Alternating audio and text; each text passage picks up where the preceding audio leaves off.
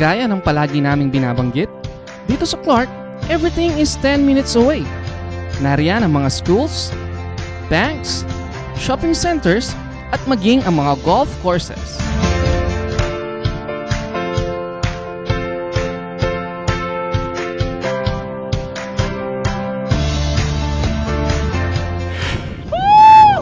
I'm on the top of the world! It's not what you're thinking. Wala po ako sa abroad. I am still here in the country and currently I am here at Clark Freeport Zone. And yes, I know you're wondering, meron po ganito kagandang lugar dito sa loob ng Clark. I'm Mark Nerder and I'll be your official tour guide. At ipapasyal ko kayo sa malawak at the view ng mga golf courses, villas, clubhouse sa tuktok ng bundok. This is Clark's Hip Itinerary on Lifestyle and Leisure for Chill, ang pinakabagong segment dito sa Clark in Focus. Unique na masasabi ang Clark Sun Valley Golf and Resort na makikita mismo dito sa Freeport. Kasi pwedeng ma-enjoy ng mga golfer ang mountains, river, at jungle-like feel all in one setting.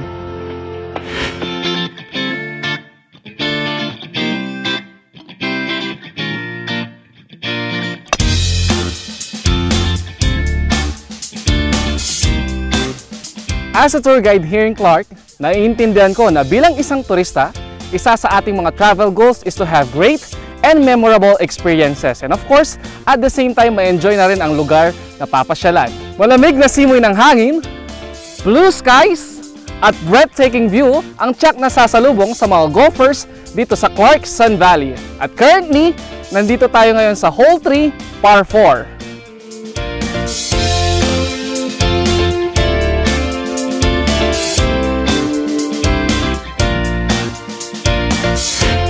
Ang location nito na may 370 meters above sea level ay nagbibigay malawak na greeneries at pulubunduking tanawin sa mga bisita. Ang private country club ay binubuo ng 36 holes na may iba't ibang level ng difficulty. Ito ay may Clark, Sun, at Valley courses na mapagpipilian ng mga golf enthusiasts.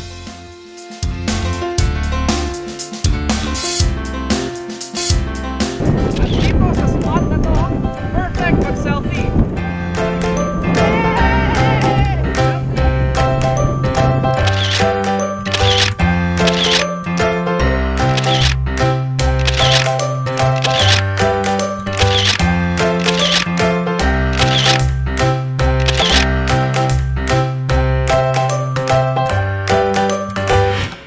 Mga banana at mango trees ang sasalubong sa mga golfers ng Clark Course na susundan naman ng exotic landscape kung saan mga coconut trees naman ang makikita. At sa Covia River, Tubo at sa Covia River, sa Sun at Valley courses ang maaaring ma-enjoy ng mga golfers. Maingat na tee shot sa bawat hole ang nagsisilbing challenge sa mga manlalaro ng golf. Wow! Golf and nature. Dinig na dinig ko pati huni ng mga ibon dito.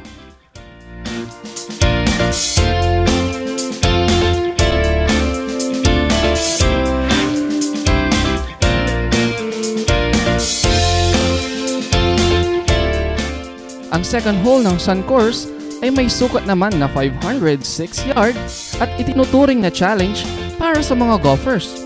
Sa bahaging ito, kitang-kita rin ang Mount Arayat National Park at ang malawak na tanawin ng Clark Freeport Zone.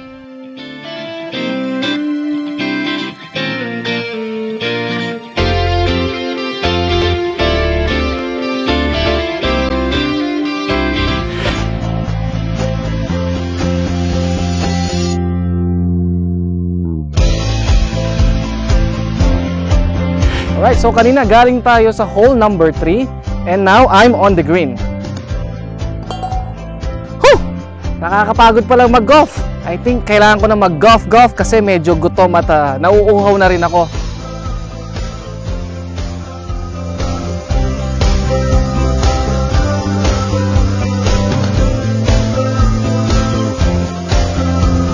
Talagang napakabilis ng takbo ng mga panahon Madalas, busy tayo sa trabaho, sa negosyo at sa iba't iba pang demands ng buhay na minsan ay nagiging dahilan ng burnout o matinding pagod sa mga gawain. Your driver, sir. Thank you. Sir, this is hole number 13. Both side has our target straight. Alright. So this is hole number 13. So ito yung signature hole dito sa Clarkson Valley. According to Caddy Master Marion Tolentino, this is the most difficult and challenging of all. So let's try it now.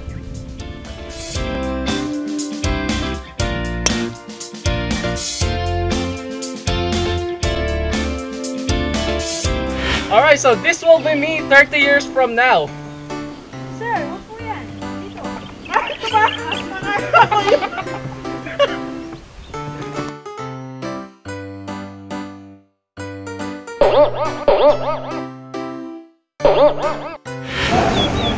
This is a refreshment with a view.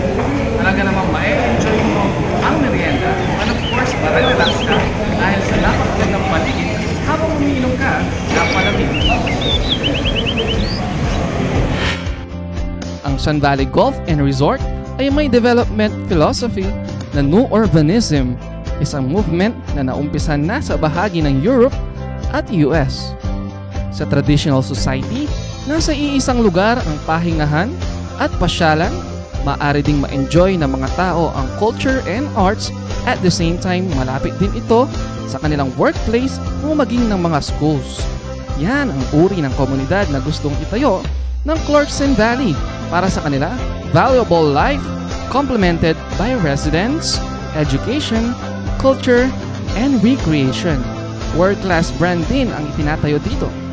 High-class service ang hatid ng Hilton Hotel Clarkson Valley na inaasahang magbubukas sa mid of 2018.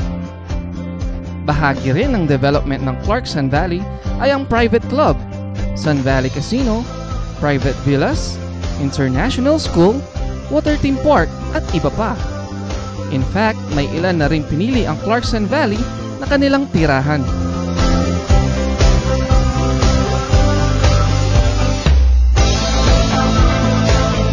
Sa 2016 report ng Tourism Promotions Division ng Clark Development Corporation, umabot ng higit 1.9 milyong turista ang bumisita dito sa Clark. And in the future, dahil sa padami ng padaming tourist attractions na tinatayo dito sa loob ng Clark.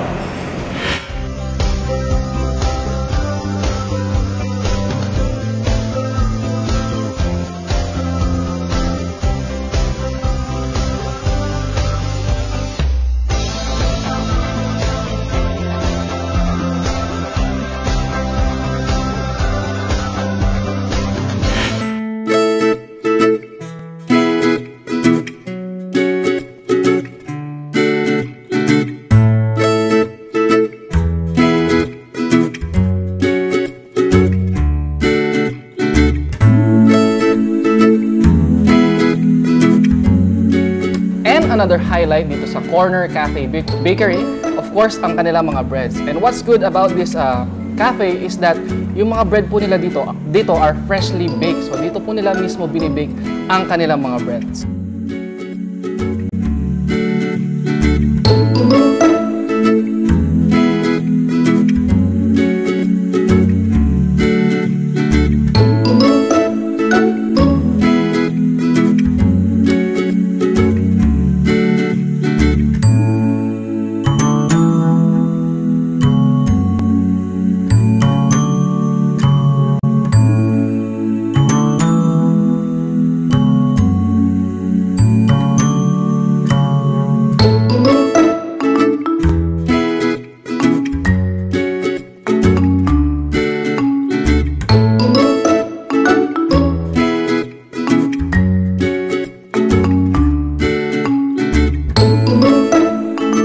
Selling 2 Korean only, ma'am. Kaya medyo hindi ganyan kataas. Unlike now, we're releasing already pasta for Filipino. And nowadays, ma'am, Filipino usually like our breads too, our cakes. So on and so forth, ma'am, maybe possible mas maraming customer. Wow! So dito pala nanggagaling ang masarap na amoy. sa Corner Cafe Bakery, the first and only Korean bakery dito sa loob ng Clark Freeport Zone. Tara, tumikin tayo!